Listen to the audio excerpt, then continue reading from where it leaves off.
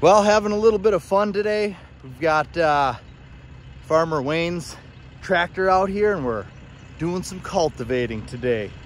We're very blessed to be able to have a tractor to use to work up our garden areas. And I don't get to use it all the time, so it's a lot of fun for me. There she is right there.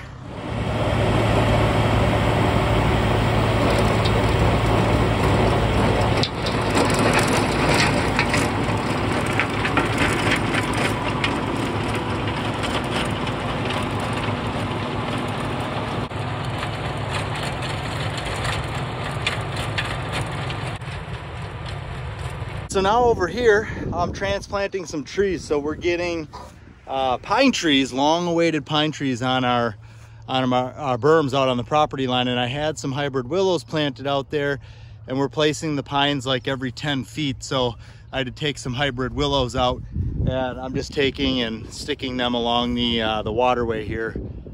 We're actually going to add some pines in between this willow and the big pine there as well, and just try and get things filled in and just blocked off from the road. Once again, I got the help of the tractor here. It's so nice. I take the tractor out there, dig up the tree, throw it in the bucket. I got a scoop of fresh garden soil there, so when I plant these trees, I am placing them in fresh garden soil, which is going to give them their best chance to grow big and strong and have great, beautiful lives. So we decided to do lilacs over here, and Casey is planting our lilac area. So this whole area here, and then kind of all the way around where she is there. So it's gonna make a nice, they're perfect for back here.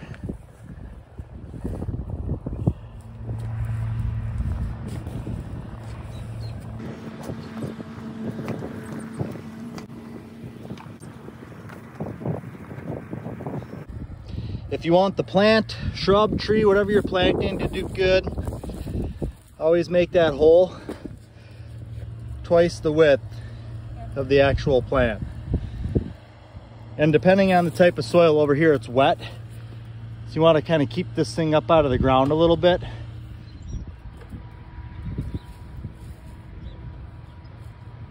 Getting rid of all the spoils there. Yep, getting them planted and cleaned up at the same time. Jason showed you how he was planting them, but really it's me planting them, but I showed you how to dig a hole. Well, I don't want to dig the hole. Right. Like that's totally his thing. I don't mind planting.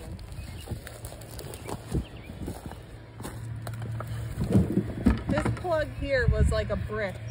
It's like that was one solid. I dug that hole and just one big clump of dirt came out. Yeah, and then when I put it on here, it's like the Ranger just like a boom. So I'm adding these lilacs in this area. You guys probably remember it as our wildflower area, but it was just a little too unkept for me, and some of the wildflowers that did took over too much and didn't allow all the multi colors and textures to come through.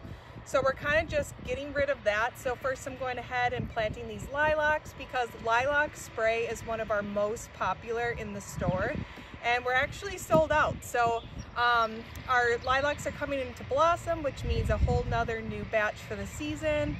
And since it's so popular, I'm like, well, we're gonna add, 7 more lilac bushes this year. And it can get expensive when you're starting to add shrubs and perennials and all kinds of things like that, because not everyone gets things shipped in for free. So these weren't shipped in for free, they were expensive, but that's why you just gotta put in the amount that you need to grow, and then if you need more, then you just keep adding as time goes on. Here are the comfrey that we added last year. We got all kinds of fun things that we are doing with those this year, and they returned just absolutely beautifully. So we actually seeded some of our own again this year, and so that's what you see over here. Yesterday I planted these in here. I want a beautiful little border of comfrey, and then the lilacs will sit right inside of that frame.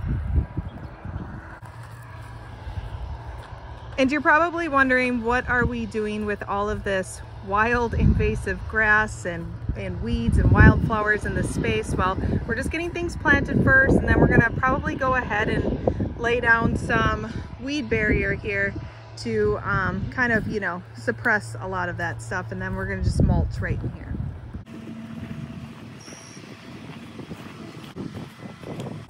So today's not the greatest of days. I'm hiding behind a tree here because it's so windy out and I want to eliminate the wind noise when I have my mic on me. It's raining outside, but we gotta get things done. You know, rain or shine, things still need to get done. It's just been like a light mist all day. This is day 2 to the video that I started the other day. Today we're planting trees and filling some raised beds. Forrest is back here working on our big surprise. And yesterday we had some pine trees go in on the berm. If you can see out there, long awaited pine trees. That's where I'm going to be planting the hybrid willows like this. We're going to be putting these in between the pine trees and continuing to enclose ourselves in.